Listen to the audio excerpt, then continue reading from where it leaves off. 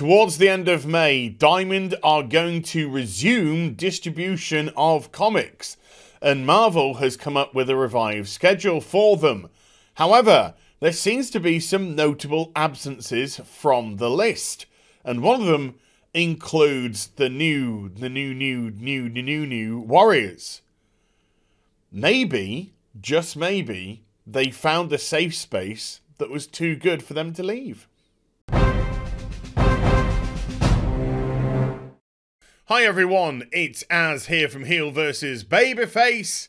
Yes, I've got one of those grins on my face. Why? Because we're talking about the comic industry again. The comic industry, folks, which is burning on fire. The comic industry that they're trying to put out the fire by chucking paraffin onto it.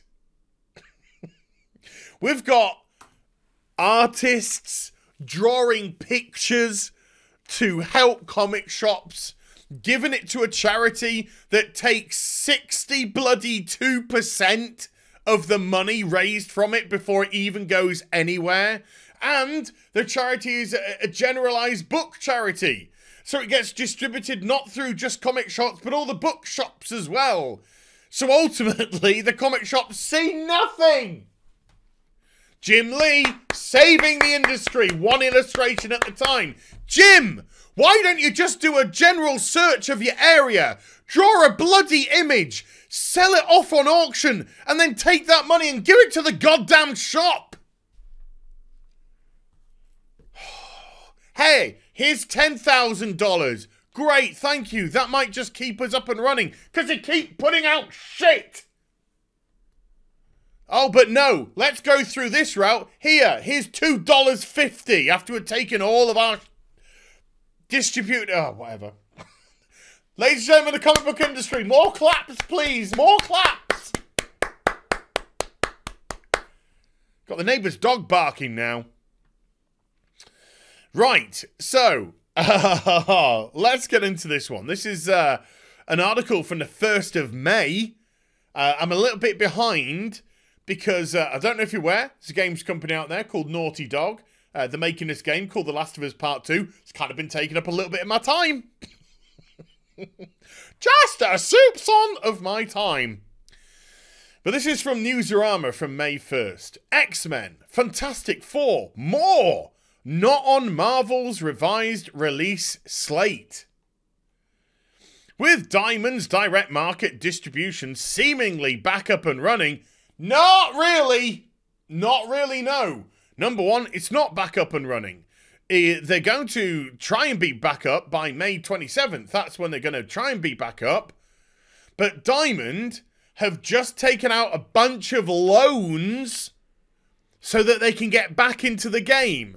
While Steve Geppi, who, for all intents and purposes, is a charming man, is saying to everyone, oh, we're going to come back better than ever, stronger than ever. No, you're not. Your bloody distribution center's done. You owe money left, right, and centre. You can't pay people off. You're having to pay them off in installments, and you're taking out loans to pay them, so you're just pushing the money. Oh, my God. Coming back better than ever. This industry is hilarious.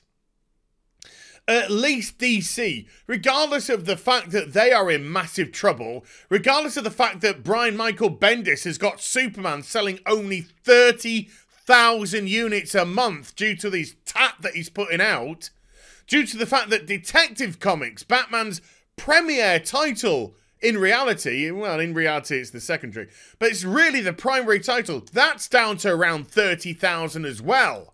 How? How, DC, can you let that happen? And Batman sales dropping as well. They've got their own issues. What do? Hey, have a Gotham High. Oh, piss off. So regardless of the tap that DC are putting out, at least they realised we can't rely on Diamond anymore. And the fact that after a week and a half of COVID and the fact they had no cash flow coming through, they went under in essence. They could no longer distribute. They laid off staff. They furlonged staff. And now they got a bunch of loans to get themselves going. So DC said, right, they can't ship. This is breach of contract. Let's get some other distributors in. They got 2 more distributors in. Not tried and tested, though.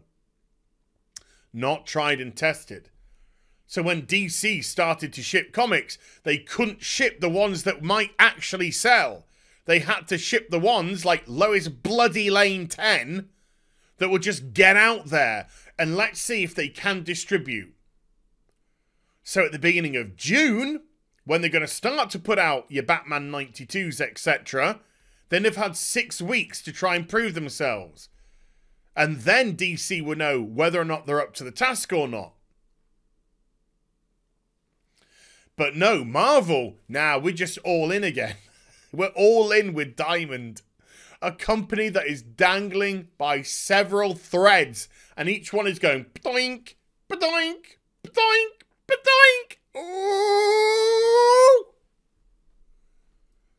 So even Marvel, who are one of the stupidest companies out there, realise they can't put out their big titles with Diamond right now. Because if Diamond tanks, oh my god, they've just lost the earning potential for these. So they've got to see whether Diamond are up to it again, so they can't put out their big titles. They've got to make sure Diamond can distribute once more.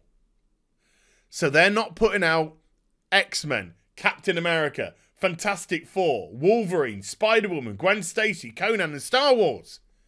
But even these are a slight because Wolverine and Spider-Woman are both relaunched titles. Spider-Woman, they shipped a ton, an absolute metric ton of her comic, like 180,000 units to put it up there at #1.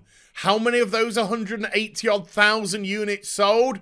Oh, I bet nowhere fucking close. Nowhere close. I saw some reviews on the comic. It looked like trash. Issue 2 is gonna, in terms of distribution, and again, who knows how many of them actually sell. But even Wolverine, which they sent out 150, 160,000 at that relaunch, issue 2, 70,000. Slight difference between the two. And again, that's distribution, not sales. But they class as sales. Because it's the comic shop that bear the brunt. That's why comic shops are falling like fucking dominoes. So, they're holding on to their bigger distributors. And I tell you what, if comic book shops don't come up with something for them to return non-sold comics, this cycle we've just had is going to repeat itself very quickly indeed. Comic shops are just going to go fold, fold, fold, fold, fold, fold, fold, fold. Bye-bye local comic book shop. Marvel and DC did nothing to help you. They just went straight back to their old ways. My God, this is a rant. This is a rant. But, folks, there's something else missing. And that is, other notable absences are the entirety of the outlawed subline of titles. Champions, Power Pack, and New Warriors are not included.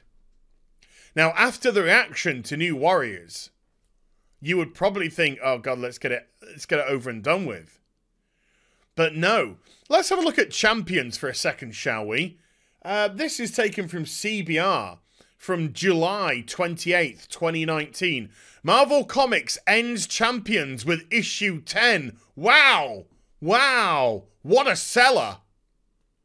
What a seller! But that's Marvel Comics. Bring out a comic, make it political, let it fail, re-release it! And the cycle continues again and again and again. failed comic. Don't worry, let's group them together and let them all fail together. By the way, if you don't buy these, you're an istaphobe and an ism. No, you're a shitty comic book provider. That's what you are. Oh, look, it's Sam Amonot. I mean, Ms. Marvel. Ms. Marvel. Ay vey. And then our wonderful friends, New Warriors. Kibblesmith. Come here. Dude. How does it feel that this is your legacy? This is what you will forever be known for.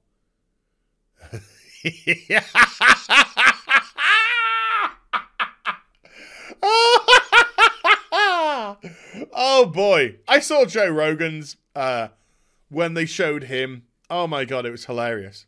What's she running towards? Cake. Yes, New Warriors, MIA. Nowhere on the list whatsoever. Are they just going to silently ditch it? I'm not convinced. I think they're just going to try and leave some separation before attempting again. And do you know why? Because there's a couple of other things that are missing.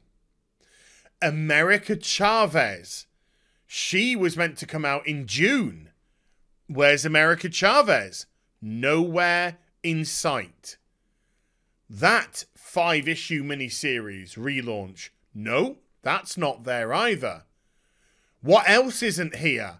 Oh, Vida Ayala's Children of the Atom, or as I like to call it, gender, race, and sexuality swapped X-Men.